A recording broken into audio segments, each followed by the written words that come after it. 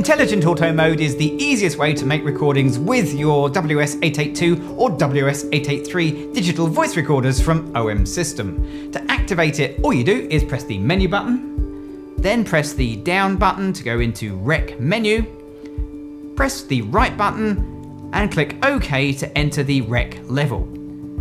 Press OK to select Auto, and that's it, you're ready to start recording in any room environment. But what if you want to choose the quality of your recordings? Well, you can set that too inside the menu. So press the menu button once, then press the down button to get to the rec menu, then go across and press down to get to the rec mode, press OK, and you can set your quality as either a high quality MP3 in stereo, or if you prefer, go down and choose PCM for the best quality mono recordings.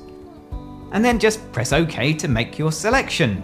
But what if you're in a room with a lot of hum and noise in the background? Well, you can cut that out your recording by pressing the menu button. Then go down to Rec menu, across and down twice to Low Cut Filter, press OK and choose the On option, and then press OK to make that selection.